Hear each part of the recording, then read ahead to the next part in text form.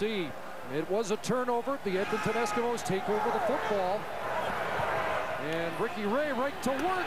And the pass is picked off, intended for Jason Barnes, and Seth Williams has the football back for the Alouettes.